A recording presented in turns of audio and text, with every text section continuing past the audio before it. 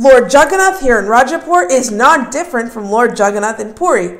Stay tuned if you want to find out why. Roll the intro.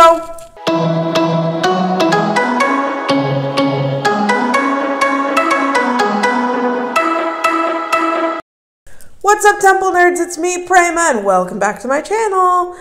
Here we're finally doing that part 2 of the Jagannath Mandir in Rajapur, Simantadwip.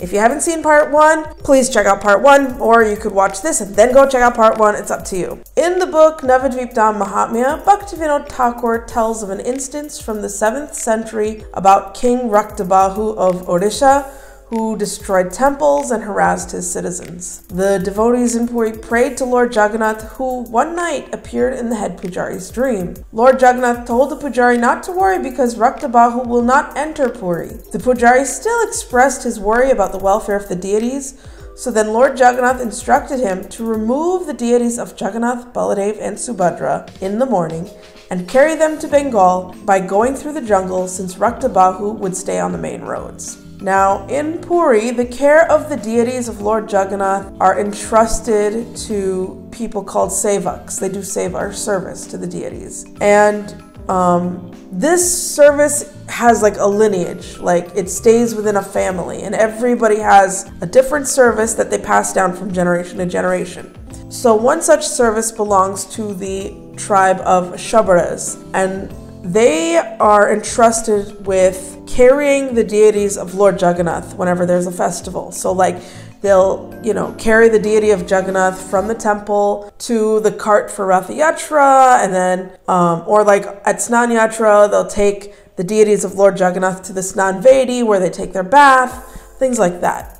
So the Shabara tribe then was given this monumental task of taking the deities of Lord Jagannath, Baladev, and Subhadra away from Puri. So for 12 days they traveled through the jungle, basically only being able to offer whatever they could find in the jungle, like whatever fruits and flowers and tubers that they could find. And finally, they arrived at Simantadwip, and in Simantadwip, the head of the Shabara clan had a dream where Lord Jagannath said that he wanted to stay there. So the Shabara tribe installed the deities of Lord Jagannath right here in Rajapur. However, over time, the deities disappeared, temple disappeared, even the Shabara tribe disappeared. But to this day, there is a village in Simantadwip called Shabara Danga, or Sharadanga, where the Shabara tribe used to live. As we stated in our last video, there's the samadhi of Jayananda Thakur.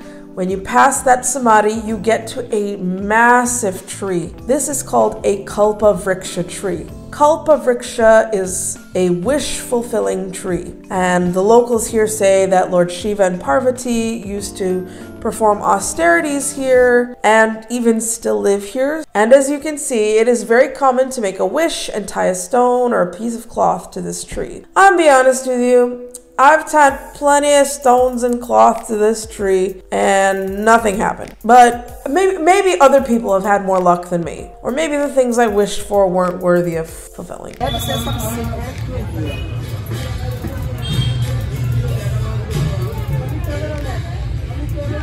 Say something secret. Yeah, this is the air. You have to hold it. You have to hold it nicely. Say secret.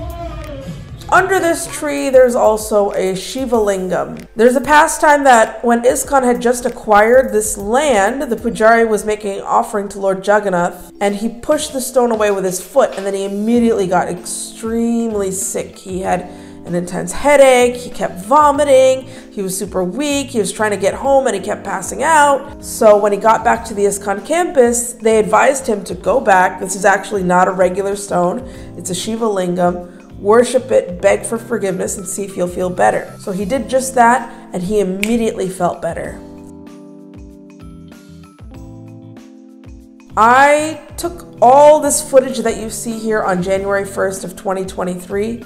Since then, the Shiva-lingam has been built, a beautiful little temple, and the worship is continuing in the temple and not directly under this tree. So nice to see that he has a little home. Right next to the temple of Lord Shiva, you'll see the old temple that Lord Jagannath used to live in. Now he has a big, beautiful temple.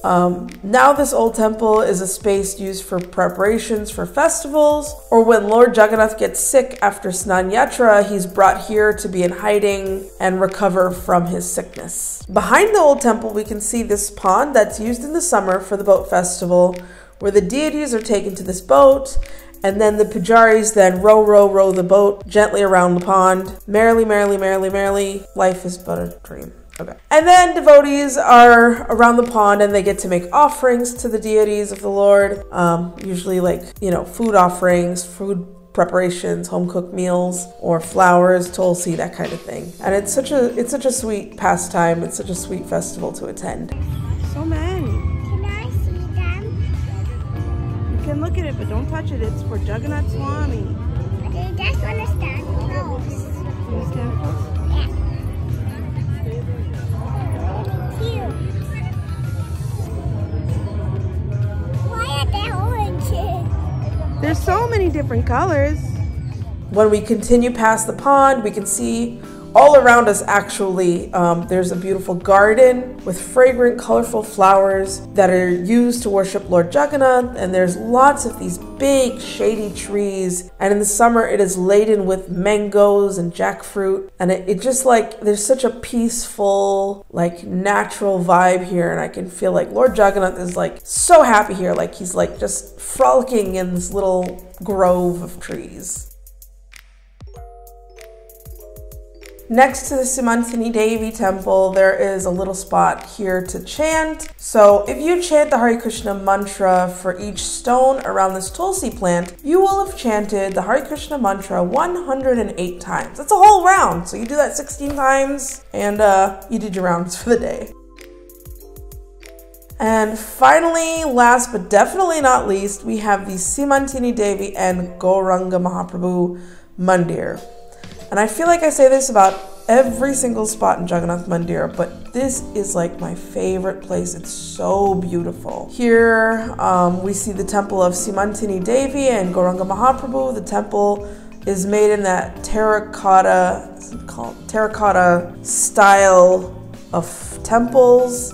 And these deities are so beautiful. Here we see Parvati-Devi and her lotus eyes are half closed and she's meditating on the glorious form of Gauranga Mahaprabhu who's standing before her. And there is a pastime related to this, but I don't want to tell that pastime here. I'm waiting for a later video. But I will say there is another very sweet pastime related to Parvati-Devi. And that is that one time Narada Muni had visited Lord Vishnu and Lakshmi Devi. And, you know, Lord Vishnu eats and then Lakshmi Devi has whatever is remaining from whatever he eats. And he specifically instructed her, do not give my remnants, my prasadam, to anybody else. With Narada Muni being there, he begged for it, please just give me a little bit, just a taste, just a morsel, I just want something. And they kind of relented and they said, all right, we'll give you a little bit of prasadam. So Lakshmi Devi gave a little bit of Lord Vishnu's prasadam